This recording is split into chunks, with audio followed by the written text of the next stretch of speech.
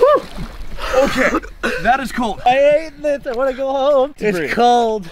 All right, we're doing an intro to the BRRRR method.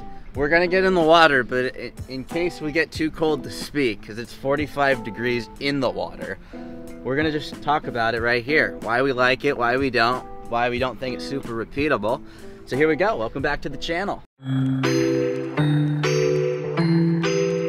Yeah, for those wondering, this is January 6th, I believe. We're on the Hood Canal. The water is about 44 degrees last I looked. At night. We're doing it at night because I think it will be more effective for the BRRRR method because it is factually colder.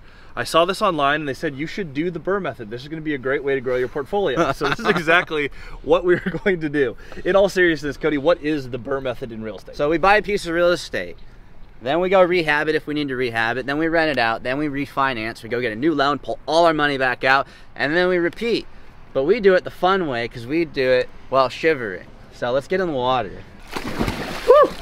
Okay, that is cold. All right, so the BRRRR method. I don't like this, Cody. The BRRRR method is hard. I hate this. I want to go home. So a lot of people say the same thing. They buy a property and they don't buy a whole lot of real estate because it's not repeatable. You'll die if you keep doing it. I don't think Cody can survive. It only works when the market does what you think it's gonna do.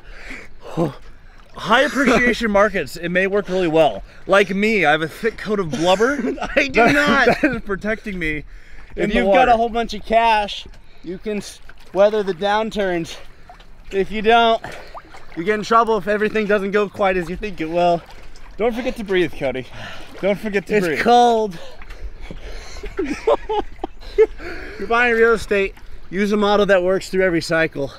If you're dependent on contractor prices, interest rates, people paying rent, which you have to on a BRRRR deal, probably not the right model. Yeah, buy and hold, fixed rate for cash flow. If you buy for cash flow, you're gonna be fine. Buy so you can hold it. If you buy it so you never have to lose it without changing your financing, you're good to go. You don't have to BRRRR every property. You can scale faster if it's just a tool in your tool belt. Still a great strategy. It doesn't work for everything. Make sure to choose a winning strategy. Seller financing is one way to do it, but just solve for how do you buy it, how do you never lose it. Also, if you enjoyed this video, we work really hard to be entertaining. As you can see, please like and subscribe. I'd appreciate it. Thank you.